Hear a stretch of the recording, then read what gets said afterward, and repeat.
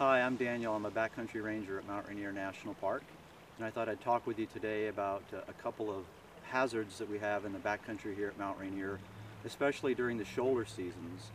The first one I'll talk about is in the spring. The biggest issue in the spring traveling in the backcountry is the possibility of punching through the snow. And what happens is, as you're hiking along, you may hear water, but you don't see the water. That's a clue to sort of be on the alert. What's usually happening is, as we're in the spring and the snow is melting and the water is rising in places, it cuts a path under the snow and you don't see it. It's easy to step through this and fall and be injured. The fall might be a foot, but it might be 6 feet. And below that, it's dark and it's cold and there may be swift water. It's a dangerous situation. It can lead to hypothermia, drowning, suffocation, bad news. So you want to be aware of what's going on when you're hiking in the shoulder season in the spring, which is usually in May and June in particular. What happens is you go in the water, things get dark, you flounder around, it's scary, you don't want that to happen.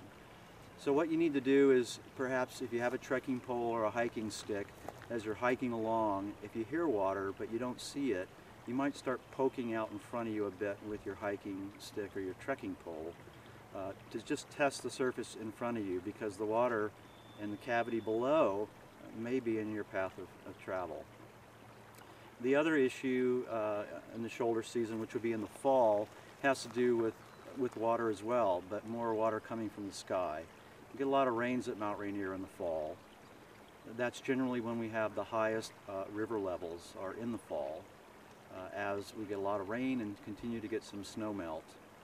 If you're hiking on a trail and you come to a creek or a river that's raging pretty high, and in fact the bridge may be out or the log crossing may be out, you need to make a smart decision about what you want to do at that time.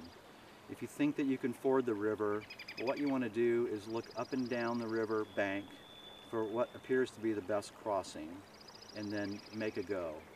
You want to if you have a backpack on, you want to unbuckle the backpack, because if you do fall over in the water, you want to be able to get out of that pack as quickly as you can. It's smart to be facing upstream as you're making your crossing, because you want to see what's coming. That's very critical. Now on the other hand, you may approach a crossing and find out that it may not be such a smart thing to try to make the crossing.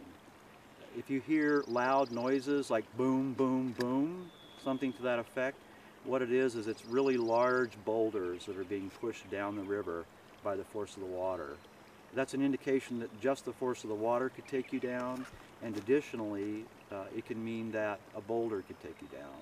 So not a good idea.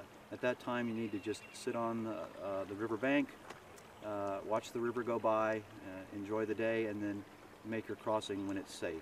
The best time to cross generally is in the morning, when water levels are usually at their lowest. Later in the day, as the temperatures rise, the water levels also rise. Have a safe time at Mount Rainier and enjoy your visit.